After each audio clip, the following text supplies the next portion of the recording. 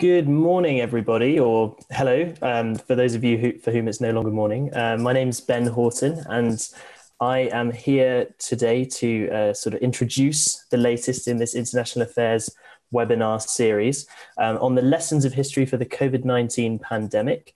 And it's a real pleasure to welcome our latest speaker in the series, Professor Margaret Macmillan.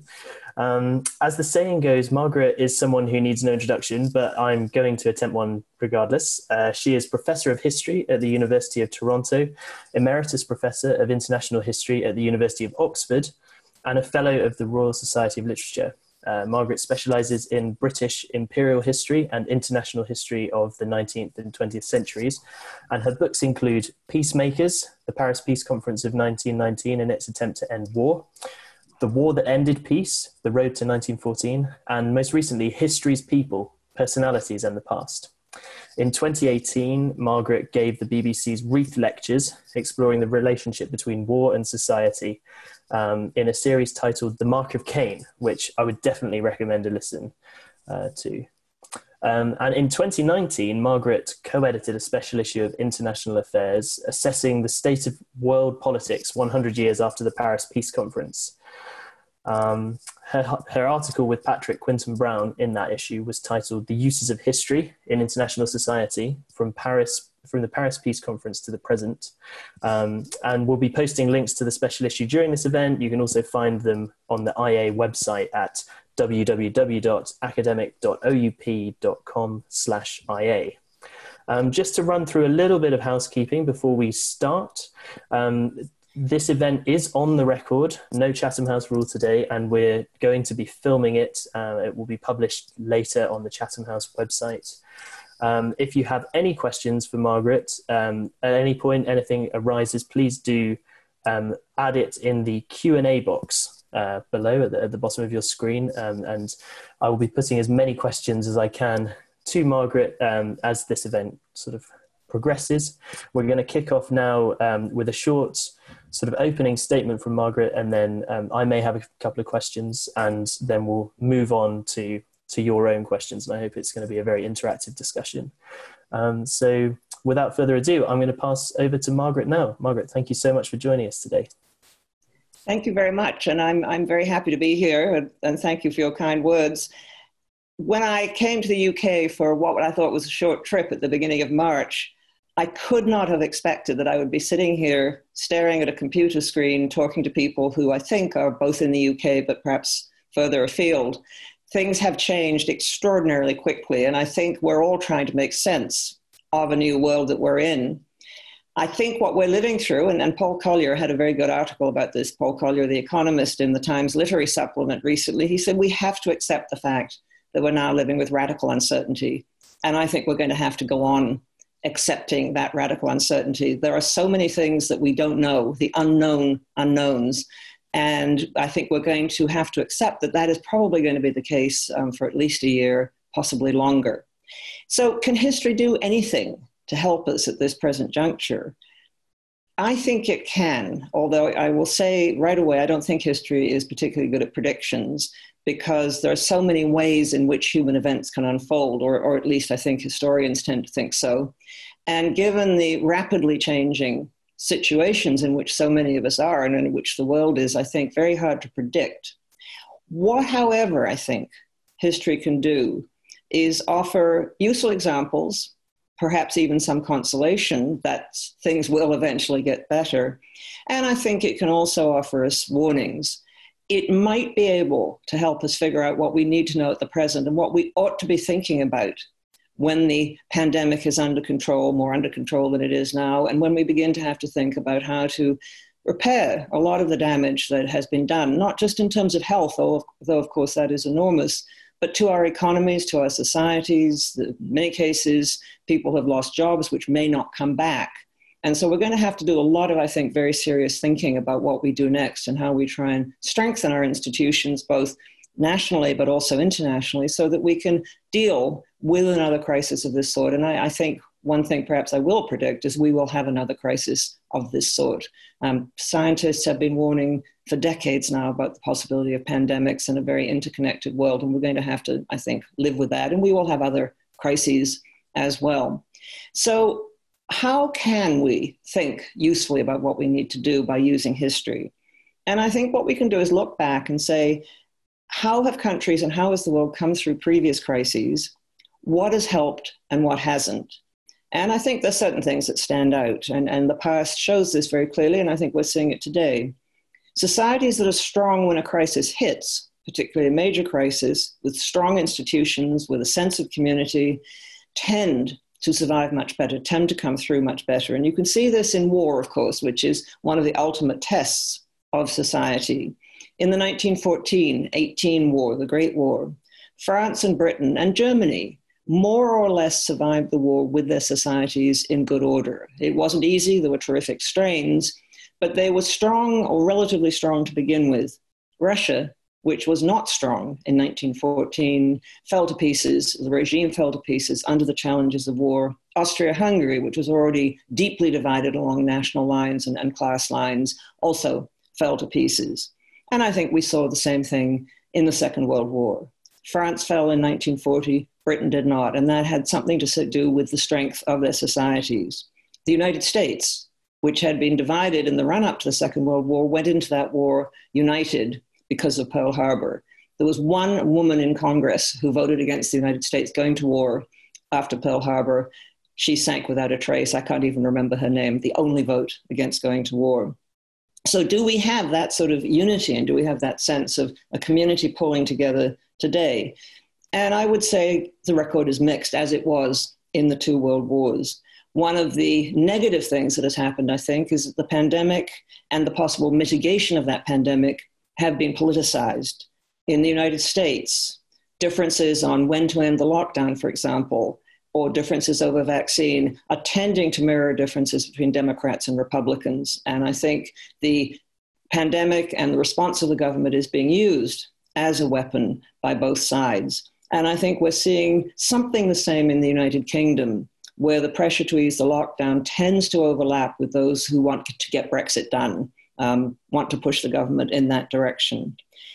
One of the other things I think that comes out very clearly in a crisis, that it can divide you or it can bring you together, is the importance of leadership. Without strong leadership, without leaders who can help to organize their societies, can find the right sort of advisors. I mean, I think one of the marks is of a good leader, and I think history shows this very clearly, and I think we're seeing it again today, is that a good leader is capable of choosing strong and effective people to work with him or with her. I think that is extremely important. And I think good leaders are also capable of changing their minds. It's not always pleasant. We don't like to admit that we're wrong. But I think a good and a strong leader will say, look, this policy wasn't working. We tried it. It wasn't a mistake at the time, but we need to try something else. And I think furthermore, and this again is where history can help, a good leader is a person who will have an open mind to different possibilities, to thinking through an issue and asking the right sort of questions. And again, I think history can help with that. And we've seen in the past just how important good leadership can be. And of course, increasingly in our world, in the world of the 20th and 21st centuries, a good leader has to be someone who can communicate, who has to be able to speak to publics in ways that make them feel that they're being included and not excluded, that they're not being talked down to, that they're actually being brought into an important discussion. And I think in the First World War, what made a huge difference to both Britain and France is that you've got leaders who appeared partway through the war and took over. In this case of France, Georges Clemenceau, who became prime minister, he'd been a scourge of governments before him, but he now headed a very effective government and rallied the French and kept them together in the war. And in Britain, you've got David Lloyd George, who came into office at a very dark time in December 1916 and had the same impact, I think, on the British war effort and the British public and the public opinion as Clemenceau had had in France.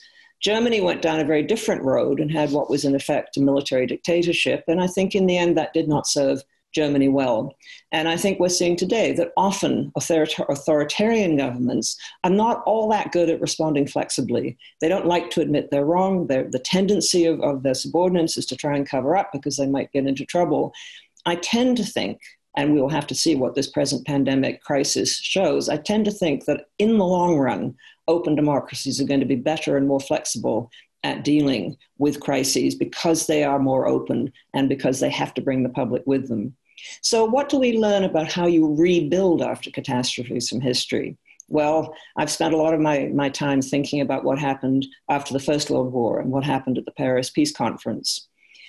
That peace conference has often been said, missed a terrific opportunity to rebuild the world. I would argue the record is mixed. And I would also like to point out that the challenges they faced were absolutely enormous. If ever there was a black swan moment where a lot of unexpected things came together to create a major crisis or catastrophe, it was in 1919. Revolution in Russia and revolutions breaking out all over Europe, nationalisms trying to establish new countries on the ground and often fighting with each other. Illness, of course, we all remember the Spanish influenza epidemic, which may have killed as many as 50 million people around the world in the post-1919 period. But there were other illnesses caused by malnutrition, caused by poverty, caused by lack of medical care, typhoid, typhus, cholera, all these were causing problems for the earth. You also had economies shattering in the center of Europe. Austria-Hungary falling to pieces, shattered a number of economies. Russia was in civil war and the Ottoman Empire was about to collapse. And so I think you had a very, very difficult situation. Could the peacemakers have done better in dealing with it? You can argue, yes, they could have done. Did they treat Germany in a way that was likely to bring about peace? As a very influential French political figure, Jacques Banville, said in the 1930s, the trouble with the treatment of Germany, it was too kind for all that it was cruel. In other words, it wasn't tough enough, it was not enforced, and the Germans came away with a deep sense of resentment and the ability to react to what they felt was an unfair peace treaty. I think you could also argue that the United States could have done more post-1919 to help get Europe's economy going again, to help build a stronger world. But it was not the United States of post-1945. And the mood in the United States was they had come into a war, which most of them hadn't really, I think, wanted when they came in. They'd done their bit, and it was up to Europe to get on with rebuilding itself. The trouble was that Europe failed to agree on ways to rebuild itself after 1919. The reparations issue, the attempts to squeeze money out of Germany because France was desperate, Britain's attempts to call in its war loans because it too was facing severe financial problems, the pressure from the United States on the European countries, especially Britain, to pay back their war debts. All this meant that Europe's economy, far from getting going again, divided along national lines, and there was considerable economic hardship and, of course, political difficulties. And so we had a world in which, yes, I think you could argue they could have done more, but it was a world in which it was very, very difficult. This was not an excuse, but this, I think, is simply to recognize that even with the best will in the world, you can't always do something. The United States failed to join the League of Nations. The British turned more and more outwards towards their empire and turned their backs on Europe. This is a repeating pattern in British history, I think. And then, of course, the shock of depression drove politics to the extremes, either left-wing revolutionary extremes or right-wing nationalist and fascist extremes. We could argue, and I think it is clear, that they could have done better in the 1920s and 30s. They did do better after 1945, and that is because so many of those who were making the peace and setting up the institutions after 1945 had lived through the period of things going wrong. They had lived through the Great Depression. They had seen how erecting tariff barriers around the world had actually made things worse, had caused a precipitous decline in world trade, which had hurt pretty much everyone who was involved in trading. They could see what happened when you failed to confront dictators early enough on. And so in the post-1945 world, I think we have a very clear example of both good leadership and also learning from the mistakes of the past. The Bretton Woods organizations that were set up to manage the world economy were very much a result of what went wrong in the 1920s and 1930s. And the United Nations and its allied organizations was again very much a reaction to what had gone wrong with the League of Nations and in the 1920s and 1930s, and the European Union, the foundations of which were laid in the period after 45, were very much an attempt by European powers to avoid the poisonous nationalisms which had so nearly destroyed Europe on two occasions. And so if we look at history and if we look at how we learn from it, I think the record is mixed. It can offer us warnings, it can offer us some hope, and it can offer us the possibility that we might do better next time. So I'll leave you with a question. How long will it take us to learn from this crisis? and how much time do we have? Thank you. Well, thank you so much, Margaret, for that overview. That was really fascinating. And I have a couple of questions I'd like to ask, actually. While I'm asking them, please, we've had some great questions in already, but if you've got anything that you would like to ask Margaret, please type it down there in the Q&A box, and I'll try and get to them as soon as we can. Margaret, just before we move on to that, I wondered if we could talk about the idea of turning points in history, which seems to be overused to the point of cliche. Every major political event that has happened, it seems, since in the last 5 years has been a major turning point in some way or another. But we're seeing it used, particularly in the media, a lot to talk about the current pandemic and whether this really is a moment where society is at a turning point, whether things are going to be incredibly different as we begin to move out of the lockdowns that much of the world has put itself in. I just wondered, from a historian's perspective, how easy is it for people in the present to recognize whether things truly are turning points? Is this a useful way of thinking, or is this something that you kind of have to have a historian's hindsight to be able to judge? Well, speaking as an historian, I'd say it's too soon to tell. But speaking as someone who's living through it, I have a sense that it's a turning point, and I may be wrong. A friend of mine said the other day, a year from now, things will be back to as they were. We'll be forgetting about it. Life will be going on as usual. We'll have to see. We've made a bet on it. So there's a bottle of champagne riding on that particular bet. I think it is a turning point. I think for a couple of reasons, partly because it has brought out things that we were worrying about anyway. You know, there are already concerns about globalization, concerns about the impact of the type of globalization we have, concerns about the growing gaps in a number of societies between the rich and the poor and the squeezing of the middle classes, concerns about the instability of a world order where the United States seemed to be withdrawing from the sort of engagement it had had before, and concerns about a growing tension between the United States and China, among other things. And so I think what the pandemic has done has brought those to the fore and made us much more aware. But I don't see how we can go back to the way we were. I mean, apart from anything else, I think we're going to be more cautious in how we behave. I think we have all had a real scare, and I'm not sure we're going to move around as freely. I mean, I'm thinking myself, will I want to get on an airplane? Well, eventually, but perhaps not as easily as I once did. Will there be as much tourism? Maybe eventually. So I am tending to think it's a turning point. We don't know quite where that turning point is going to lead us, but I'm not sure my friend is right that we're all going to be back to normal in a year. Thanks very much. We've got loads of questions in, so I just want to ask one more myself, and that's something a little more specific maybe. Now, a lot of the response to the coronavirus pandemic has been sort of debated at a kind of multilateral level. The World Health Organization has obviously been front and center of the global response. I just wondered, thinking back to the Spanish influenza and the aftermath of World War I, was global health on the radar, on the agenda for these kind of nascent multilateral organizations? Was it something that the League of Nations was supposed to be thinking about?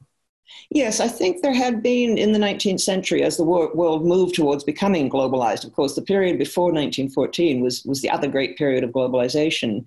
And there had been an understanding that as the world became more interdependent, as there were more movements of people around the world, that disease was going to move as well. And the British, for example, had taken the lead with their empire in dealing with people going on pilgrimage, doing the Hajj, to Mecca, for example, and then possibly bringing disease there or bringing disease back to India. And so, yes, there had been, and there was an international sanitary commission which began to share information and began to take the first steps to dealing with health on a worldwide scale. So, yes, it was very much something they were thinking about. Thank you. Okay, so we're going to move on to some questions now, and thanks for everybody who's asked, and keep them coming in as we go. We'll get to as many as we can. So this one is from Christoph Federal, and he says, the 1918 pandemic mainly hit the young, whereas this coronavirus pandemic mainly hits the old from a health perspective, but the young from an economic perspective. And he's asking, is there a historical lesson from pandemics that predominantly hit the old? Can you think of a precedent? No, I can't, because the Black Death hit everyone and carried away, in some cases, 2/3 of the population. So I suppose influenza epidemics, apart from the Spanish flu, do hit the elderly. I mean, the medical establishments wait every winter for the elderly to be carried off when there is flu, which can turn into pneumonia. But this one, I think, is particularly interesting for the medical profession and rather worrying for those of us who are over 70, because it does seem to fall disproportionately on the elderly.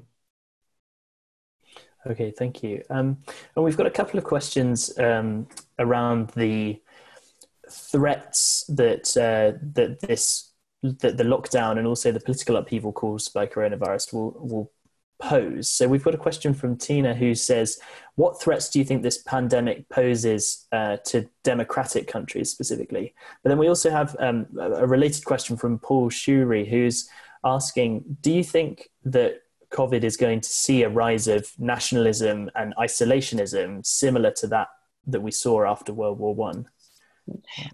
Both, I think, are, yes, very important questions. I think the impact on democratic societies can be to bring them together, and I think we're seeing that in a number of societies. But it can also bring existing divisions out. And I think we're seeing it in the United States, where there's always been a tense relationship between the federal government and state governments. And I think we're seeing that with, of course, the very difficult relations between Democrats and Republicans exacerbating that. And so the danger is that you will get people behaving in one way in one part of the country and one way in another, and that will cause bad feeling. You've already got states that are still doing a lockdown, complaining that their neighbors aren't, and saying, we don't want cars with your license plates coming in. We don't want you to spread the disease. I think there is also a danger that we will see nationalism. I mean, it's extraordinary, because the one thing we know about viruses, they don't respect borders. I mean, they are completely unnational. But we are getting nationalist responses, and we're getting, I think, what is dangerous in some countries, a tendency to blame immigrants. There was a very interesting article, I think, in the New York Times yesterday about how Asian Americans, even, often doctors working in hospitals and medical staff working in hospitals, are being shouted at, abused, being accused of spreading the virus. In India, the BJP, the governing BJP, is trying to accuse Muslims of being carriers of the virus. So I think that there is a very nasty side to this, and potentially a very dangerous one. Absolutely. Continuing on this kind of the political effects route, we've got a question from Ignacio Perinat, who is asking about what sort of power shift you think is likely to take place in the international order as we come out of this pandemic. Do you think that China is likely to gain more influence because of the way that they've dealt with this? Will the West lose influence in the coming decade? And there's a related question from Richard Wright, who says that crises are often resolved by changes in power structures. And in this pandemic, we've witnessed a total lack of any US global leadership, and world institutions have been shown to be somewhat weak in their ability to respond. So do you think that global power structures have irrevocably changed? I fear that they have. I hope that they haven't. And and this is not taking refuge in being a historian. I think it's too soon to say. And it will depend, I think, partly on the results of the election in the United States. I think the record is still out on who's dealt most successfully with it. I mean, we know a lot about what's gone wrong in the United States because it's an open society and there's a free press. We have a good sense that things have not gone all that well in China. The government initially did not appear to deal with it very well, and there was I think, an attempt to cover up at the local level in Wuhan. And then the Chinese government seemed to be dealing with it quite well, but it's not clear, I think, yet that it's going to gain much international recognition for this. I mean, they've tried to use aid diplomacy and sending masks with a lot of fanfare and medical equipment with a lot of fanfare. But they have also, I think, undercut themselves by their bullying approach to those who criticize them. Their attacks on Australia, for example, for criticizing the new tone that a number, what do they call them, the wolf diplomats are taking on behalf of the Chinese government.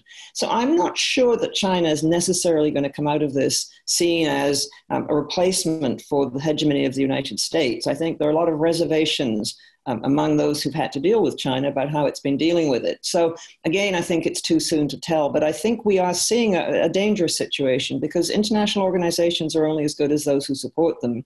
When you get the president of the United States saying, I want to cut off funding to the World Health Organization, this is not the time to be undercutting one of the key organizations which helps to maintain health throughout the world. Absolutely, thank you. Now, apologies, guys, for grouping these questions, but we're seeing some overlap in the themes that we want to bring out. So I've got a question here from Amal Ansari, who says, do you think pandemics such as COVID-19 lead to stronger and more powerful governments? And do you think that that could be an impediment to society's well-being, so the power of the state? And that's also echoed by Faye Sinclair, who actually says, don't you think that, in a sense, fascism is rearing its head again as lockdowns that the government are putting in are kind of acting to suppress civil liberties? What do you think on this? I think it is a worry. I mean, I think we want governments to take strong measures in moments of crisis because it's in all of our interests. I mean, we all want to be safe. And sometimes governments have to do things which they wouldn't do in normal circumstances, and they have to take powers they wouldn't normally take. I mean, this happens during wars, of course. But what is concerning, I think, is the degree of surveillance that we may well be left with. And again, this is something that was already happening. I think we're perhaps becoming more aware of it now. But we already know, and we should know, that vast amounts of our personal data are held by the big tech companies. And it's not clear that it's maintained always with complete security. I mean, there's been yet another data breach, in this case, an airline, where a lot of information has suddenly gone out there. And so I think it is a concern.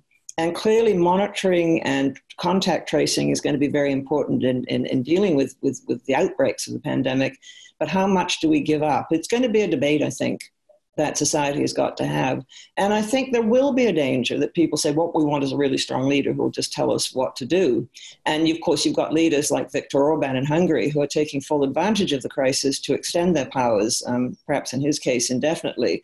And I think the nationalist rhetoric and the attacks on others, blaming others who aren't like us for spreading the virus, is very dangerous indeed.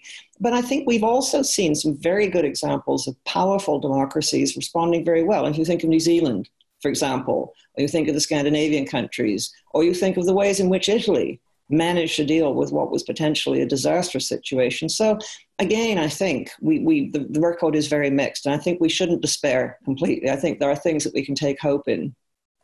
Thank you. And actually, just to follow up on that, we've got a question thinking about the health of more authoritarian regimes in the wake of this. So Rustam Kipchakbayev, apologies if I've pronounced your surname wrong, asks, have you got any ideas on how the anti-COVID measures will affect the stability of authoritarian regimes? And how plausible would it be to extrapolate from the example of the rise of dictatorships that we saw after World War I? It's something to think about. I think, one of the sort of implicit trade-offs in a dictatorship is that you lose some liberty, but we keep you safe and we look after you and we defend you. And if the authoritarian government can't do that, then that implicit bargain comes under attack. And I think what's happening in Russia is very, very important indeed. There's a lot of discontent in Russia. The government is not, I think, being open about how many people have got the virus, what the death rate is. I mean, before they even admit it, for a long time, Russia was saying they didn't have it at all through February and early March. Russia was saying we don't have the virus here. Although people were noticing an awful lot of people were dying of pneumonia more than usual. And I think Putin's response has been lackluster. In many cases, what is interesting now is you have some of the big, powerful billionaires stepping in, and you have local governors stepping in. And I think that is undermining what has been one of the key claims that he has to power, is that I keep you safe. And I think he isn't. And I think we're seeing President Erdogan in Turkey, I think, has not dealt particularly effectively with the crisis and is being seen not to have dealt effectively. And so I think it can undermine them and can lead to an undercurrent of discontent. If you don't keep your side of the bargain, then what are you doing in office? Just on this question of who has been handling the crisis well or not, and I know that there's a lot of debate around the statistics, etc. But Neil MacLeod has a sort of different perspective on this, which is that it feels like small countries have been able to handle this crisis better than some of the kind of traditional great powers. And he asked, do you think this is the end of the large nation state? Do you think it's useful to be thinking in terms of great powers anymore? Yeah. I think we're going to have great powers with us for a considerable amount of time. I don't think that's going to disappear anytime soon. But I think what is coming out, and we're still in the middle of it, so what we are learning is still very, very much debated. There are many things we don't yet know. I mean, we don't even know if a lot of the data are accurate, or the ways in which it's collected in one country are comparable to the ways in which it's collected in another country. But I think what we're seeing is that you can be over-centralized, that you need a strong central government to take the lead, but often local governments and smaller governments are best at dealing with their own localities. They know what their people will put up with. They understand the local power structures. They understand how to talk to local people. And I think in the case of the United Kingdom, I think there is now a powerful argument, of which a number of people are making, for more power to be handed back to local councils and regional governments, to let them do the testing rather than trying, for example, to centralize it, to have a number of centers to encourage people actually to participate.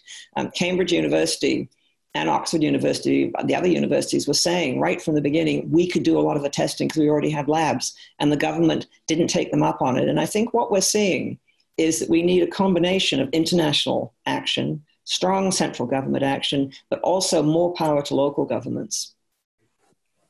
Thank you very much. Now, you touched on leadership in your presentation. We've had a couple of questions in about that, but we've got one here from Mike Gapes, who says, you spoke about leadership and the importance of the choice of good advisors.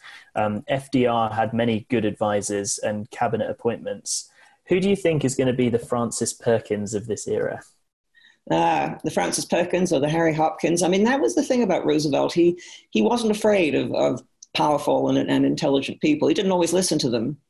But what he did, and what I think other good presidents did, was let them argue it out as well. I think if you're going to be a good leader, you've got to be aware of what the possible alternatives are that are being debated by those who know what they're talking about. I don't know who's going to be the Francis Perkins of our time. That's an interesting question. I mean, I would say Jacinta Ardern, but she's already prime minister. But she seems to me to have that capacity to think about society as a whole, as Francis Perkins did, and to worry about those who are at the bottom levels of society, to make sure that they don't get neglected. Thanks. And just to carry on this leadership thread, we've got a question from Jean-Emile Nobola, who is asking really about the role of the leader in responding to these crises. And obviously we've talked about the kind of structural, the policies and the measures that governments can put in place. But he says, in terms of turning this crisis into an opportunity for positive change, how important do you think it is that leaders are able to tell a positive message about this? How important do you think narrative is going to be in our sort of emergence out of this crisis? Well, I think it is important as long as the narrative is based on fact. I think if you get a narrative which says, tomorrow the rainbow is going to appear and the bluebirds will sing and everything's going to be okay, then I think after a while they're all going to stop believing it. But if you have leaders who have shown that they can be truthful, have shown that they can talk directly to their people, I mean, communication is enormously important here, I think, in the world in which we live and has always been. But if you look at the leaders who seem to have been successful and whose approval ratings are high, they're the ones who have talked to the people in their countries as if they're grown-ups. Angela Merkel, I think, is a very good example of this. She hasn't pulled her punches. She hasn't told the German people it's going to be easy. She said that it's going to be difficult. We're going to have to do lots of things you're not going to like, but it's important we do it. And again, in New Zealand, Prime Minister Ardern, I think the approval rating of a government is now at something like 90%. I mean, it's absurdly high in a way, but I think she has been, and we've all seen her talking, she's been very direct. She said, it's not going to be easy. We're not going to tell you that it's all going to be okay tomorrow. And I think that is enormously important, because if people can see for themselves friends and neighbors getting illnesses, being taken off to hospital, I mean, in parts of Italy, everybody must know someone who died, must have a family member or a friend who died or who was seriously ill. And that will be true in other societies as well. And if the government keeps denying what is actually happening on the ground, then I think the government will lose credibility. So I think those leaders, my view is those who can speak directly and simply say, this is not easy, but we're doing our best, and say what they're going to do and admit, we tried something, it didn't work, we're going to try something else. I think they will come out well. And I think we should remember that. Thank you. We've got a question now on the security implications of this crisis, and it's from Simon Webb, and he draws on an example from much further ago, actually, on the Great Fire of London and the aftermath, in which a Dutch army raided Chatham in the UK to try and take advantage, I suppose, of the presumed weakness and the chaos that had ensued. He says, do you think security planners need to hedge off the risk of expansionist countries trying to take military advantage from this crisis? Yes, I think we always do. And I think it's quite true that during this crisis, so many of us have been focused on the crisis itself. I mean, if you look at the newspapers, the daily newspapers, or you watch television, it's COVID, COVID, COVID, which is because we're all fascinated by it. But in the meantime, I think we're not paying enough attention to what is going on in, say, between India and Pakistan. They're still shooting across the border at each other. In fact, the incidence has probably gone up rather than down. The increasingly aggressive actions of the Chinese in the South China Sea, I think, is something we should be worrying about, because I think it will be a temptation for nations to try and extend their influence in ways that perhaps the rest of us wouldn't like when we're preoccupied with something else. And yes, I agree. I think it is something. And I think let's hope that there are people in the military establishments and the foreign policy establishments of key powers who are keeping an eye on this, because it is something we need to look at. We've had several questions in on the subject of information and disinformation around crises such as coronavirus. And we've got one particular from Christian Rauch, who is asking, is there any historic evidence of conspiracy theories becoming more prevalent when crises such as pandemics are ongoing? Like, is there anything that you've got from your experience there? Yes, unfortunately, there is evidence. I mean, I think it's a natural human thing. Something awful happens and you want someone to blame for it. And with the Black Death, of course, there was a rise in anti-Semitism and attacks and murders of Jews who were accused of deliberately spreading the Black Death. And it's, we're getting something similar again, certainly in the wilder fringes of our society, people saying that it was created in a lab in China. There's no evidence that it came out of any laboratory. And the scientists who've looked at the structure of the virus, the molecular structure of the virus, are saying, no, it is a naturally occurring event. It doesn't look like it was man-made at all. But I think there will be a temptation to blame others for it and to try and find scapegoats. And we're seeing, unfortunately, quite a bit of that at the moment. We're coming towards the end now. So I think I've just got one area that I'd like to touch on, and that's to do with our relationship to our environment. We've had a few questions come in about that. I've got one here from Peter Wilhelmsen, who says that so far during the coronavirus pandemic, it seems that big international cities have been particularly badly hit, perhaps worse than other areas. Do you think that this crisis will have any impact on the massive trend towards urbanization and countrysides emptying out and everyone moving to live in mega cities that we were reading about so much in previous years? And more broadly, we've had another couple of questions also about whether crises like this lead us to reconsider our relationship to the natural world and the environment. Well, what will it do for cities? I don't know. I mean, there's a lot of talk about how people will find they'd rather live in the country, that they can work from home. I don't know. I mean, the great advantage cities have is that so much is going on in them. And if you want something done, you can usually find someone to do it. And I think people are finding already that they miss their offices. They would like to see other people, that there is an important social function that the office plays. So I'm not sure. That may be where we go back to normal a bit more quickly. It may not, although it may not be. We may see more people wanting to move to smaller villages. But, small villages have their disadvantages as well as their pluses. And so I'm not sure we should be too sentimental about the joys of living in a small village or the joys of living in a big city. I mean, both have their pluses and negatives. As far as the natural world goes, yes, we're noticing that we can see the stars and yes, we can hear the birds. And we are aware that areas that were heavily polluted have higher death rates from the virus, a higher incidence of the virus. The north of Italy, for example, certain cities, because they're heavily polluted, have had a higher incidence. And I think that has given us all something to think about. But will we actually start doing something serious about climate change when this particular crisis is over? I worry that we won't, because we can deal with a crisis like a world war or a stock market crash or a sudden pandemic because they are limited in time, or will eventually be limited in time. The trouble with the climate crisis, and it's of course the most serious one I think in many ways facing humanity, is that we can always push it out. We can always say, well, we'll figure something out in 20 years. We've got time. And I think that has got us into this, or helped to get us into this present situation. And I worry that once things calm down, we will not go on and try and do something about the things that are happening to our climate. And that, I think, is worrying, because I think we really are running out of time. We may not feel that we are, but I think we are. And certainly in times of history, when historians tend to think in centuries, we don't have that much time left before the effects really begin to hit us very, very hard indeed. I mean, they already are. Yeah, thank you so much. I'm afraid we've run out of time, and there were so many questions coming in. I apologize that we weren't able to get to more of them, but thank you very much for submitting them. Margaret, I just want to ask one final thing. Obviously, we've spoken so much about all sorts of different facets of this crisis today, a very wide-ranging overview, but a lot of it's obviously very concerning. I just wondered if you had any sort of green shoots of positivity, any examples that you have seen so far during this crisis that are making you think that maybe international society is beginning to get its act together? Or what do you have on that for optimism? I'm glad you are, because I'd like to end on a positive note rather than a gloomy one. Yes, I think so. I mean, I think what the crisis has made us realize is that we are interdependent. I mean, there may be a temptation to want to pull up the drawbridges, but, if you think about it, you can't do it. That's not how you deal with contagious illnesses. They spread as they will.